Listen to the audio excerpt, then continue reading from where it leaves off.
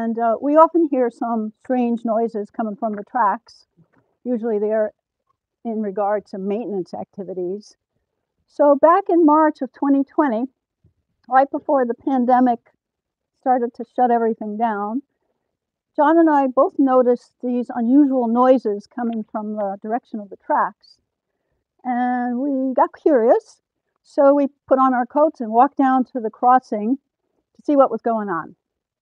When we arrived, we saw a few Amtrak employees. Louder.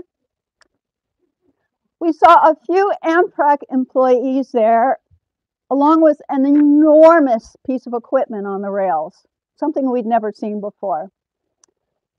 We later found out that this piece of equipment is called a tamper, and its job is to, you can help me with this, Keith, sort of align the tracks and pack ballast, which is crushed stone, underneath the ties to level everything out. Well, while we were watching this activity, we noticed there was somebody else interested in what was going on, our friend here, Keith. Keith was busy recording this on video.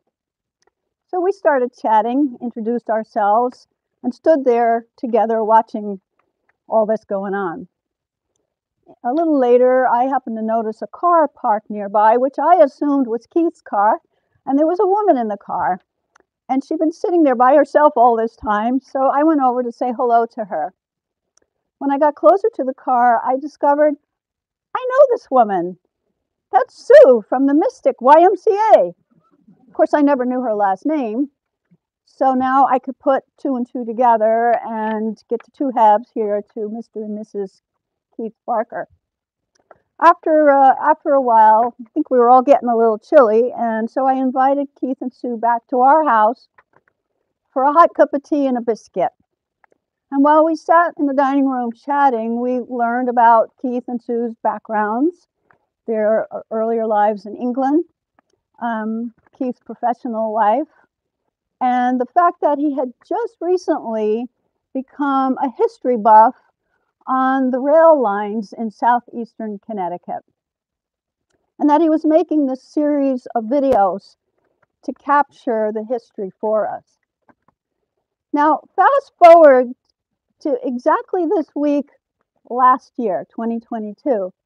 Some of you may have been here for Stuart Weiss's presentation on his book, Stonington's Steamboat Hotel. How many were here for that? Well, when the presentation was over, I overheard some people who were near me talking about how they wish they knew more about the trains in Stonington over the years. And I thought, wow, that'd be a great topic for another SFL presentation.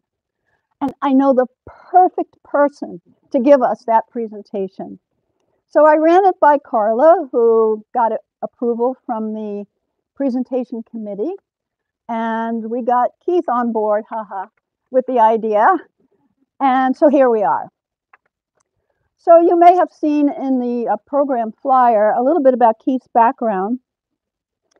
Keith has been in higher education for over 50 years, including 18 years teaching electrical engineering at the University of Sheffield in England. And he taught another 36 years at the University of Connecticut in the Department of Computer Science and Engineering. So I'm very pleased to present to you Dr. Keith Barker. Please welcome him. Oh, I didn't wait for the trainers. Sorry, that's all right.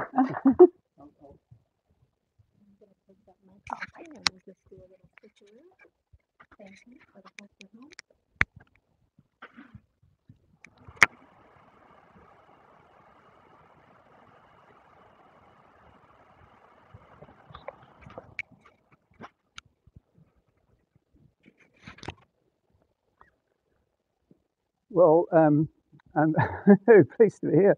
I'm a little overawed. I'm used to teaching 400 students at a time, but this is a rather different occasion, and I'm very happy to be here. I told Rory she wasn't allowed to speak for the first 16 seconds.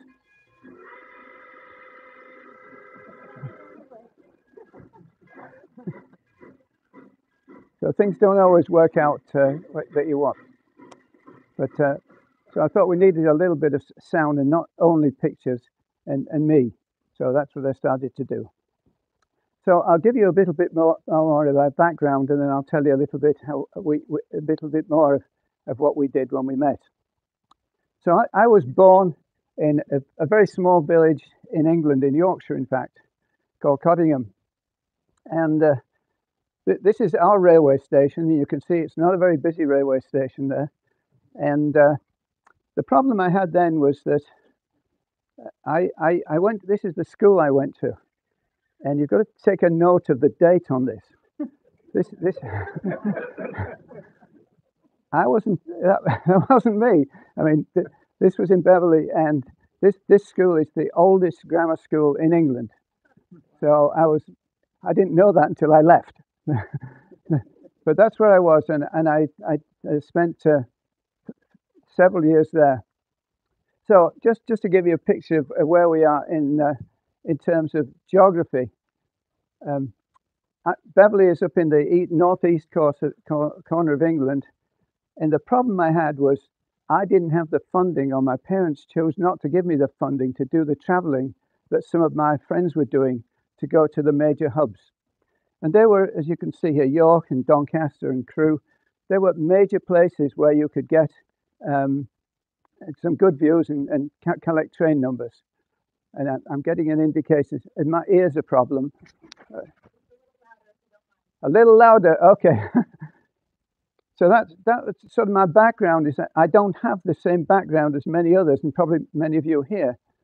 So what I did when I came here, I decided I could limit what I was interested in. And so I started at Westerly. I thought, well, that's the point at which trains come into Connecticut. That would be a good point to start. And so that's what I did. And so the first part of my talk is really about this part of the state and what I found there. I tell you now, I have deliberately avoided the trolleys.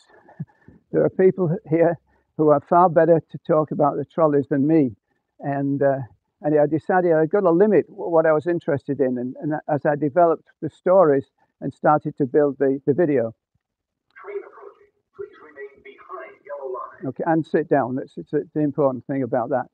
So I started at Westerly. And as you all know, this was rebuilt, I think it was in 1912, a very, very nice station, particularly in this particular area. In fact, in Connecticut, there are not very many nice stations, but this is particularly one of them. And it's been increased in its technology, because when I first came here, there was, for the handicap, you had to get onto a little cart, and that took you up and down the tracks on each side. But now we have an elevator there. So at least we've got a little bit of improvement through the time I've been here. And I said that's in Westerly. So Westerly, of course, is one of the places where the trains actually stop. The problem with Connecticut, trains don't stop at the stations. They go straight through. And I live in Palmer's Cove there, and it's a lot of trains on a daily basis, but none of them are stopping. A few of them are stopping at New London now. So this is what I could see, is there the regional stop there. And then the problem was at places like Pawtucket, we've got the crossings. And so I'll only come back to those crossings in a little while, but they seem to be particularly, I've seen them on the West Coast, and they're very prevalent there. But here in Connecticut, we still have this problem of the tracks have to follow the flatness of the state, and it's already down the coast. So Pawcatuck, we have that. And so it means that when we've got the trains traveling through Pawcatuck, there's a lot of dead ends. And what I found in the state is there are a lot of dead ends of track. Almost every town you go to, there's a track that goes off and goes nowhere. So this is one of the dead ends, because people are not allowed there. So they built the roads right up to the train themselves. And those of you at this area will recognize this corner here. It's a great pity, but it does mean that at least we can find out, we can get close to the trains at times.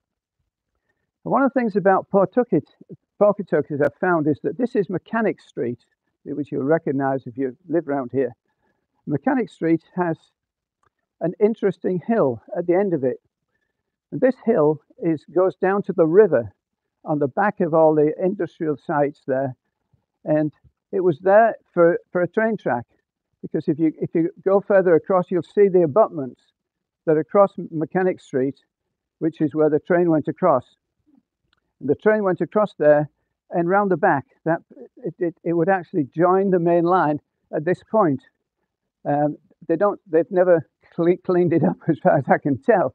It's still in this rough position, but that's the main line going round the back, and that hill and that abutment showed where the train actually ran from the road, took goods from the river down into the main line on the other side of the river here.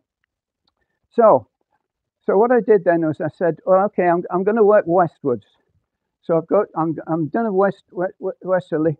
Let's have a look, see what we've got in Stonington. And this is what happened in Stonington. Well, as I said, many of you have lived through this, will certainly know the story, that this is where the bridge, the railway used to be. It's very clear if you look on the maps. This is the point at which the rails used to go across Stonington. It's now been shifted across here, and so we've got the main line there. This is the road that was the main line for the railway. Well, it doesn't go anywhere now because they built a house down at the end of it. But they were happy about that. So that's what happened. They moved the railway, and part of the problem with the railways was that, well, first of all, people didn't like it when they started to build them. They were noisy, particularly those involved in the churches didn't like the noise of the trains. So what I gather they did was they then stopped the trains going, and they put horses on the front of the trains and clip-clop those through. That didn't solve the problem either. It was still noisy. So we abandoned that in the end, as I understand it anyway. But this is where the track went, right down Denison Avenue. And it went right across the town itself and ended up in Matthews Park, which those of you who know Stonington will know that's down at the end. And that was the sort of the last point before it went onto the ships, because the port was down there. So Matthews Park was there. Now, before you get to Matthews Park, you recognise the church, the Catholic church, and here is a plaque which most people in this area know about, but that's just for your benefit. It's to point out the fact that this was where our friend George Washington started to bring in the first trains into Stonington, and he's buried in the cemetery down the road here, and then of course you probably know that his family lived here for a while, and he was not Whistler's mother, he was the wife of Whistler's mother, because it was his son that painted the picture, and so they're here now. What I thought about this, they were worried about the noise of the trains. I wondered what they would think about this.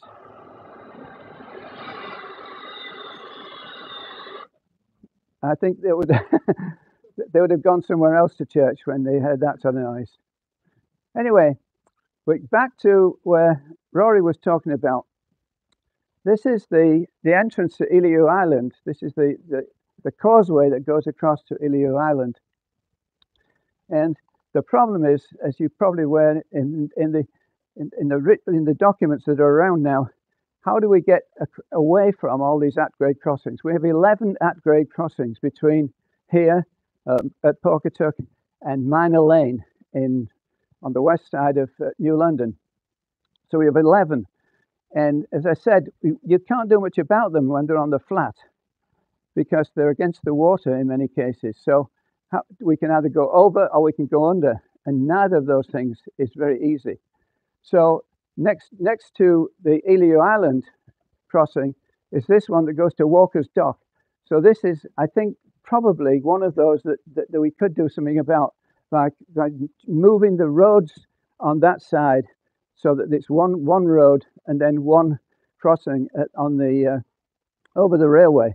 But I don't know what will happen. But I think that's, looking at the plans, that seems to be one of the easiest things to do in terms of trying to reduce the at-grade crossings. But there's 11 of them, and it's going to be a major problem to go around that. So back to Rory's story now. This is in Lucerne. No, it's Interlaken in Switzerland.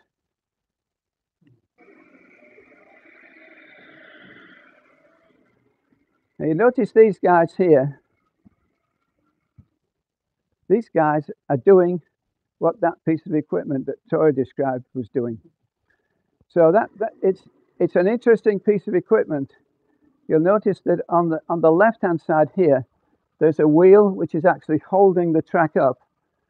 While those are held up, then the ballast is then disturbed and shifted about by these devices, which then you'll see drop down.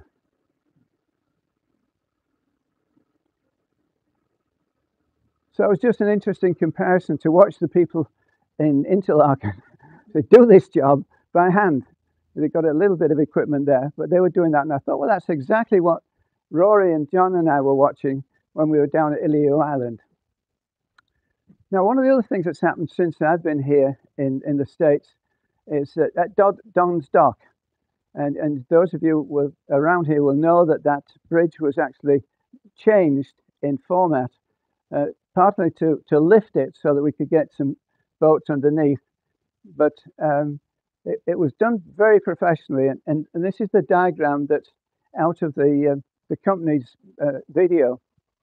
What they did was they built a second section of the road that they want to replace alongside of it.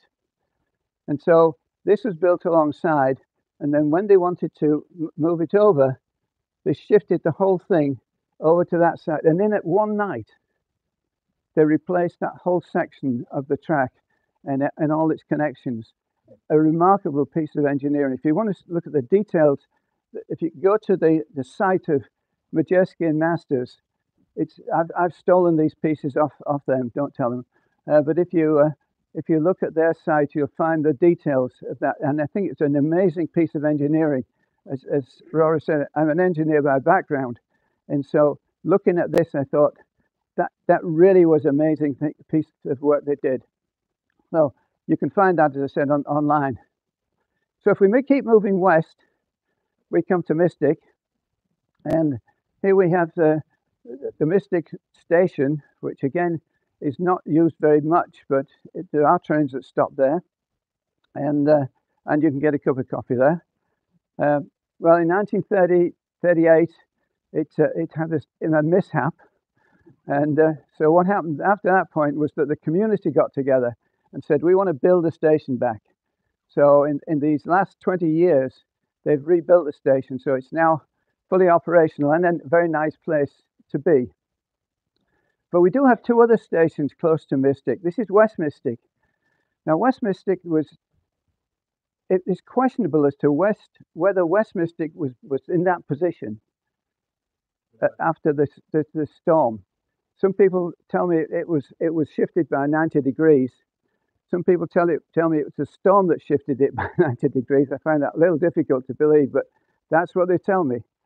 And so that's there, and it's actually sitting on School Street. This is School Street in Mystic, and that's where the railway station is. We have an almost identical one so there's the picture of where it would have been in its orientation along the tracks, which makes a lot of sense, rather than at right angles, which is where it is now. So the other one we have is Noank, and this is an identical station, but again, this is along the length of the track, so it's in the right orientation, and is now used by one of the yacht club offices. But it's interesting, and you can see the symbol up here is typical of several stations around here that I keep finding that company that built them to identify them with that particular symbol.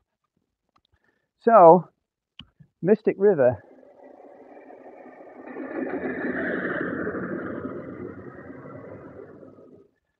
The interesting thing about the Mystic River Bridge is that it sits here down on this particular diagram, but there's a second bridge, and that's the one at the top here, which is the Bascule Bridge up there. The reason I introduced that, which of course is a road bridge, is that boats coming down the river would like not to have to wait 2 hours, 1 hour for one bridge and then 1 hour for the other bridge. So they're synchronized loosely so that boats can travel from one to the other without stopping. Now, obviously, the railway takes some precedent down here, but from what I've seen, people seem to be reasonably happy about that. And I think, again, this is one of the things which the community would have set up to make sure that it works for everybody and works for both the boaters and for the people on the rail. Now, as I said, I live in Palmer's Cove, and this was this was when I first this was when I first moved there.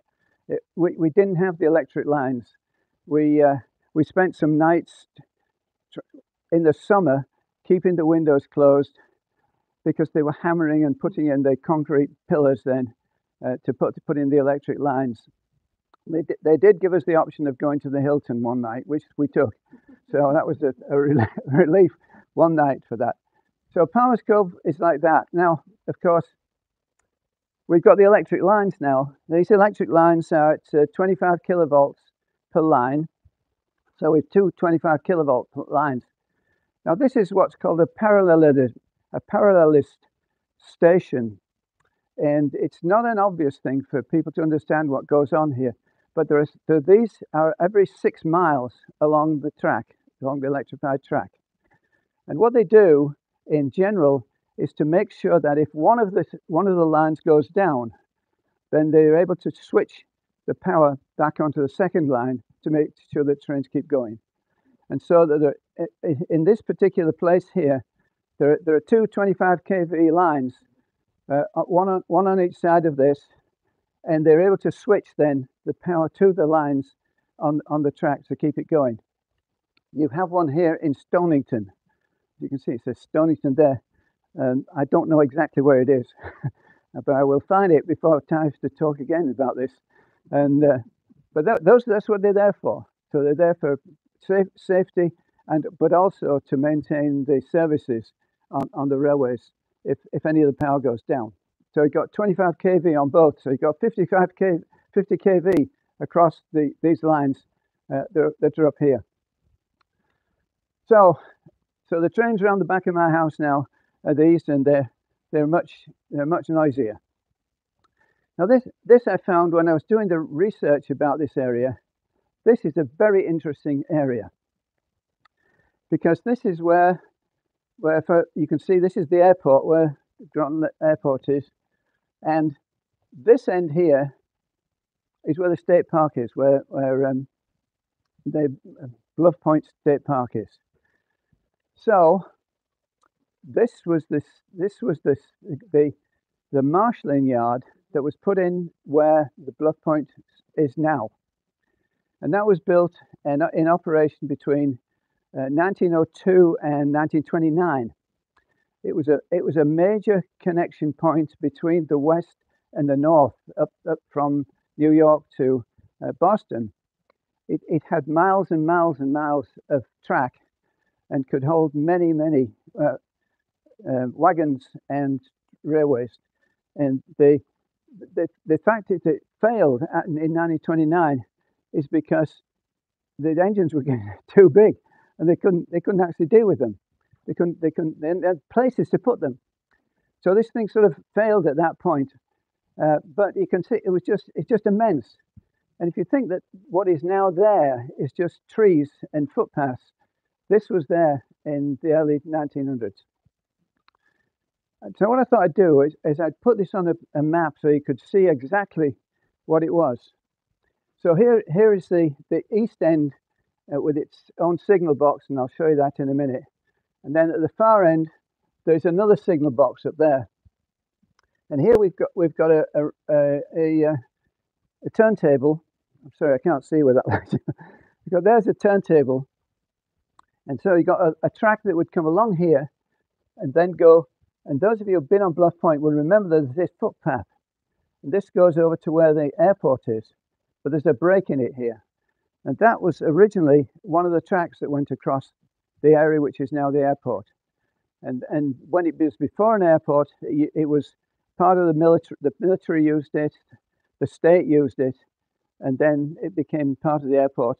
Once it became the airport, then that was useless for the trains. So the trains then went along the top line, the diagram I've just shown you. So there is a superimposed picture of the tracking that was underneath there. So this is the main line going there. This is the round table, and the engine sheds were down here, and then the other line went this the way, and then across, and then to where the airport is now. So it's I think it's an interesting look at how that fitted exactly with what we have there. You can still see pieces of this round table still there, not very obvious, and certainly a little dangerous at times. So at one end of the, on the right of that area, we've got Tower 121. We call them signal boxes in England. It seems to make more sense, but then we don't always make more sense in England. But the 121 is up there, and at the other end you've got 120. So I've been looking to see where all these signal boxes are, and we've now found 120 and 121. I know where they were, and this is about in 1905, I think. One of the things that they did at the big area at Brough Point was to do not just maintenance of the tracks, but to do physical support for commerce. So what they would find, this is a refrigerated vehicle, by the way. So what they did was they brought in ice from New York and I think from Pennsylvania in huge blocks, and put them in these coaches, these wagons, and this is for oranges, by the way, and then shipped them over to Boston. So it got fresh fruit, but it's down in New York area, shipped to Boston on these refrigerated wagons that are filled with ice. My dad was in the fruit trade a long time ago, and in fact, they were still doing that, bringing in fruit in from Europe, from Italy, with ice in the ends of the wagons. So it wasn't a new idea, but clearly this is one of the things that was greatly advantageous for people wanting to get fresh fruit in Boston or from New York. So Tower 119 is underneath the big bridge, underneath the shall we call it Thames River for the time being. And so that's in reasonably good nick. You can't get into it, but the interesting thing then was, and I have some friends in New Haven who are very knowledgeable in a lot of these things that I don't know anything about, and I've been working with them to try and find out sometimes the bits are missing. Well, I can't find, and my friend over there could definitively say that 118 was here, but we think it was this cabin that was on the bridge itself, because we can't find a 118 anywhere else. Which once you get on the other side of the river, the numbers follow on, but I don't know. So 119 is about here, and you can see those arrows sort of indicate where the trains would go from that particular point. So we're coming in from this side. We've got a bridge over here which was built in 1889, which really was the opening of moving the rest of Connecticut, and in fact the rest of the country, back into Connecticut and the Northeast here. So here's the bridge, and you can see here it's a bascule bridge. The weight's there, and here's the control, I think.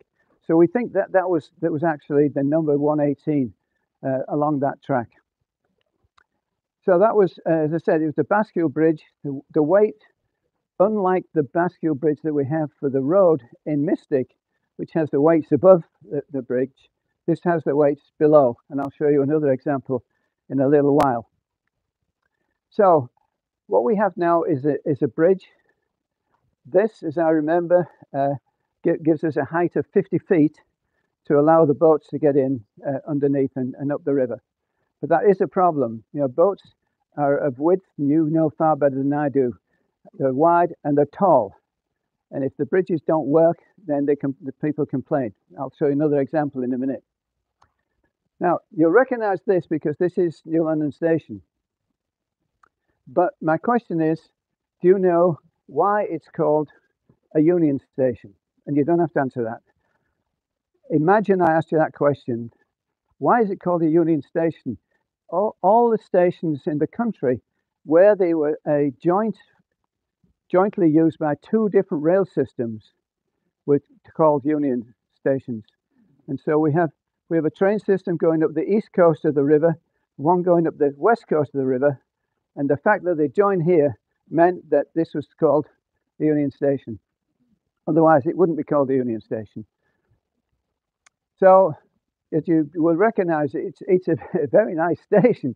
In fact, it was, when I said it was, I forget it was started, it was rebuilt several times. And you'll notice there are no supports for the second floor. It's all hung from the floor above to give you a nice open space into that area here. The interesting thing I found was this: if you're walking down the track or you're on here, you'll see this curved bit of glasswork. That was the original ticket office for the Union Station. Now it isn't used as a ticket office; they're obviously inside. But that is the only curved piece of the station, other than the entrance arch on the front of it. Everything else is rectangular, except for that and that box there. So that takes us to the station. Well, where do we go from there? Well, we can go up the east side of the river, and you'll recognise this is where the submarine is. The P&B, Providence and P&B. The Providence and Boston Railway went up the east coast, and it was very popular in the early 1900s because of the boat race that was here between Yale and Harvard.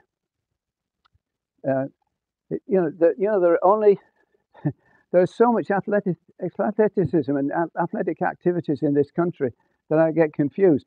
However, in England, there are only two occasions when two universities compete. Oxford and Cambridge compete with a rugby match and with a boat race. That's the only thing that happens in the British athletic system in the universities. But this is the Yale and Harvard boat race, which was held on the river. And these trains were then filled with people who could then follow the track, follow the boat as it went up. Or they could go into these specially built places down the side to see what was going on. So it seemed to me to be a very, very popular occasion for people to go and spend time looking at these. Of course, it depended on who won as to who painted the rock. I guess it was Yale then. It was Yale on that particular occasion because you can see all the students at that point. Now, this is a very interesting thing I found. I'd be surprised to know if anybody knows where that is.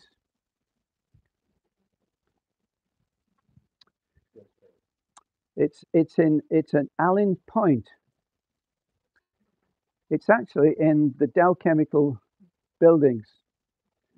And I was very fortunate in being able to find out where it was and shown around it. But that is the cemetery that was put there to house the Allen family as they were buried. And on this particular occasion, 1781, those of you who are historians will know what happened then. But 3 Allens were killed, and they're buried in this cemetery here in this area. It's not publicly available. I was privileged to be taken round it a year or two back, but I think they open it a couple of times a year for invited people to go and see it. So it's another piece of history which, as I said, I'm not a historian, but I find all these things which are interesting. So I went up the west coast of the river, east coast of the river, to Norwich, or Norwich, let's get it right. And And this building, this was the station. It's now part of the Norwich magazine now, the Bulletin, and they have at least maintained the inside box, the ticket office, which is really nice. And so I was working with the people here to try and find out a little bit more about it. But I was also trying to find out if I could get some pictures of freight trains, because there are not many freight trains in this country, and they always seem to come past when I get to bed at about 11:15. So I don't get a chance to see the freight trains much. So what I did was I made a contact with somebody at Plainfield. And that's where the freight train starts and goes to the Dow Chemicals, sort of on a daily basis. So I was out there, and I was with the people from the newspaper, and my friend called me and said, "There's a train coming."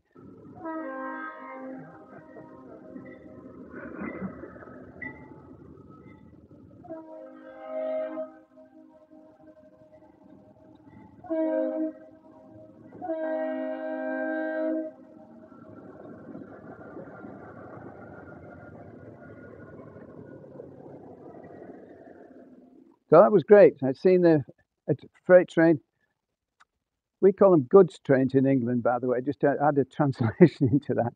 So the freight train was there, and the nice thing was they said to me, "Well, we're going to write a little bit about you in the magazine, in the paper." So I went the following day and had a look at the paper. I was on the front page of the Norwich Bulletin because of this train here. So I'm working my way west again. This is, I didn't know East London existed for a place. And people I've talked to don't realize there is a place called East London, but there is. And this is literally on the east side of the bridge. So you come underneath the bridge and it says NEC. It gives you the name of the railway system. This there, according to a picture that was taken by the photographer on the day, is where there's some development work going by the local Indian population. But I found this was interesting as well, that we've got this charging station there just in East London. It's being powered by wind, which I thought was neat, and then you can go and plug in to that. So that's an interesting little piece that developed from the railways. Up the west coast of the river, there are lots of flag stop places. There's no businesses down there at all. So Harrison's is one of them. There's a very nice trestle at Smith Cove, very substantial one there, which because the trains used to go across that. At Montville, the trains go round the back of there, but again, there's another trestle. There's another trestle there. So the trestles are hidden. So those sort of things which you really want to find something interesting about, you've got to scrabble around. At the end of my videos, I always thank my wife for coming with me for all this brush and everything that we scrabble through to get these pictures.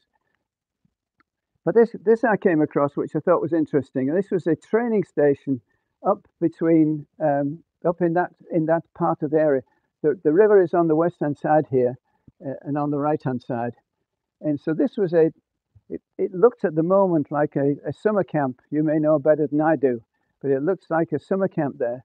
And so it was used as a training camp right in the middle of of those two stations up on the coast there. So I finished when I got to Yantic. I thought, I'm going no further. I'm going to get stuck up in Worcester or somewhere like that. So I stopped in Yantic and then went down and looked at on the other side of the river, which I'd ever done. But I was interested now in what went out in the bottom left-hand corner, because as you know, we've now got not only the regional trains, but we've got the new electric trains, and those are very quiet, and they're running off the same lines. So we've got a 25 kV line, which they're picking up on and running those trains from New London to Old Saybrook, as I remember.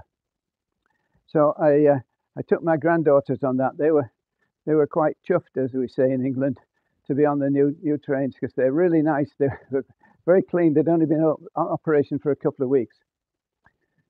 But then I started to look at further over to the other side of the river, and I found this point here, which is Route 213. And here there was another railway station, and most people, not it, people work there, don't know about it. And I got hold of John, lost his name, the oil company that's there.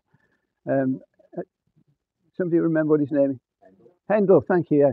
I talked to John Hendel about this, and he didn't know it was, because I wanted permission to go around and take some pictures. And he said, fine, not a problem, go ahead. He didn't know there was a railway station there, but this is another one of the dead ends. You can see this is a brown track. It's not a heavily used track. And so it's one of these dead ends that I keep coming across that are not used anymore. But this was a very interesting station here. Yeah. Did they? Well, bring it in. Yeah. Well, thank you. John was somewhat knowledgeable, but not completely knowledgeable about what his company was doing. But I don't say that loudly.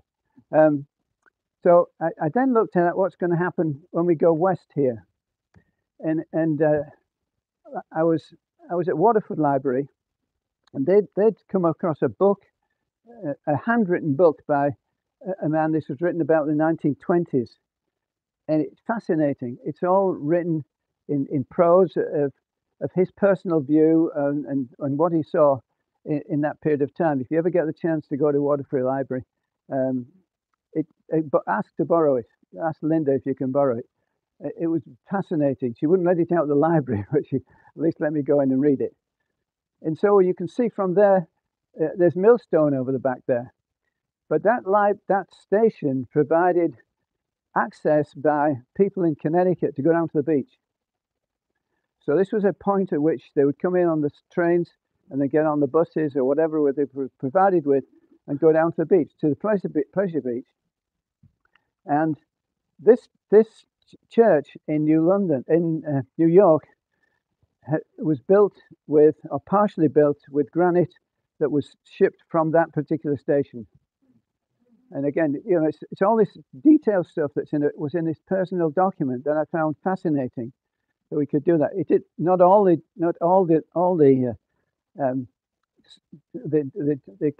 stone came from here, but a fairly significant part of it. In fact, I haven't got a picture of the top, but if you look at that picture of that church, it isn't completely finished. That one of the towers was never finished. It was left as it was. So if we keep moving west, we come to Niantic, and Niantic now is this very nice grassy area where their station used to be, and that was at the bottom of Pennsylvania Avenue. And you go down Pennsylvania Avenue, and you see this beautiful place there. Well, that was the station. It was a great pity, really, because it was a very nice station they got in that area.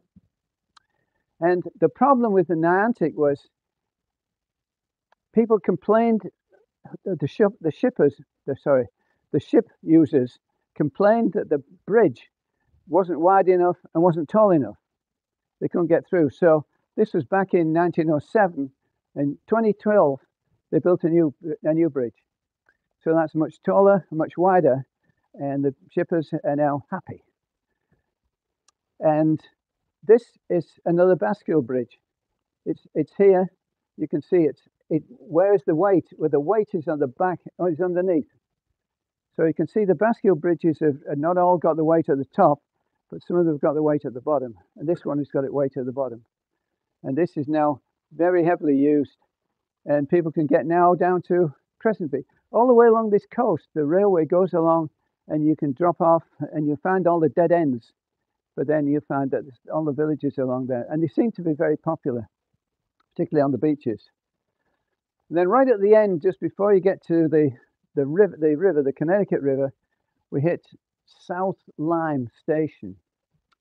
Now, the interesting about South Lyme Station, it says it's still here.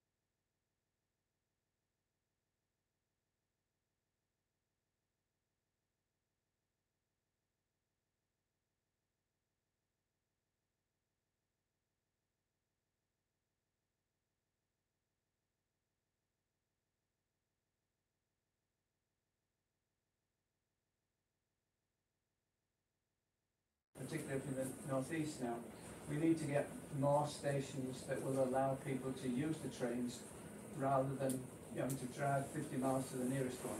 Because between here and Boston there's not many, and certainly between here and New York there's a few more, but you can get a fair amount of distance there. But I think we've got to look at the infrastructure in a broad way before you can get a lot more activities going. Well, maybe it's not on the topic you've been talking about the local railroad line here, but these derailments, like you had up in East Palestine, and then there was 3 or 4 others. And what causes these? Is it shifting due to the weather, cold or hot, that causes misalignment that would lead to a derailment in the first place? My sort of sense is it's maintenance. It's a maintenance issue. That if you've ever stood and watched the tracks move, you get the clunk and you get the electromagnetic forces switch the thing, and if they're not complete, or if there's ice between them, they don't complete the track. So, and I think what I sense is that there's not enough maintenance done on the tracks themselves. And I've watched a lot in England as well. We don't get the weather that you get here, fortunately. But I think a lot of them is to do with switching and detecting. We have the people who control the switches are nowhere near where the switch is. They're tens of miles away in some cases. And so I think we've got to have all the mimic diagrams and everything else has got to be really accurately displaying what's going on. And the people who are actually doing the switching have got to have the sense and the background to be able to do things right. So I think there's a lot of little things going on. Which, we've had these dreadful things in the occurrences the last few weeks.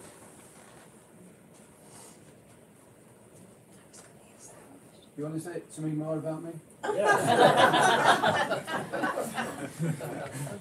you have a picture of the Stonington station, Keith? Do I have a picture of the Stonington station? We do. Well, if you've got it, send it to me and I'll yeah, it's I hunt around a lot of things to try and find pictures, and they're really good, and I steal them from other people as well. I try to make sure that they give them credit for them, and so the longer versions of this are on video, and there's 5 sections at the moment. I'm just working on the 6th section now. Well, I was before I came here, because I find it fascinating. And as I said, I'm not a historian, but although Rory didn't tell you, I failed history twice when I was at the grammar school. It just was not interesting to me at all. Yeah. When I was a boy, I grew up near Midway. Yeah. And there were still hobos there. Yeah. Yeah, I think it's a fascinating thing around our area. A lot of people have no idea what Bluff Point was like. And if we start to expand that, we know the people who own the land will got all sorts of cottages down on the water and things like that. And the thing that I didn't explain it in the diagram there, but the reason that the trains go down one side and the other side is that there's a huge block of stone in the middle. So that's why it's split out. It's not. It makes no sense. Why wouldn't they all go in the same place? They can't. There's not the space. And you can go. I've been in there. The ice shed or the ice building is the foundations are still there, and it's huge. You can walk around them. It's a huge foundation there. Big blocks of stone with all the metal connectors that would hold the structure above them. So the evidence is there, and I find it inspiring to think that that's what they did. It's unfortunate the engines got too big; they couldn't deal with them, and they just had to. They came up with alternatives, and so 1929 was the end. Part of the problem was that was a service facility at Midway. I'm a bit of a railroad buff, but Good. that was a service facility for steam engines. But they started on the shoreline. They started switching away from steam engines earlier, so they didn't need to stop midway between Boston and New York. Yeah. So they shifted away from it. It's lost its reason for existing. Well, people often say, why do you call it Midway? I say it's Midway between Boston and New York. In fact, they built accommodation for the workers, and in fact they had to expand that accommodation because they were sort of running at least 2 shifts in every bed, because they couldn't get enough people to be working on it. It was a tremendous operation there.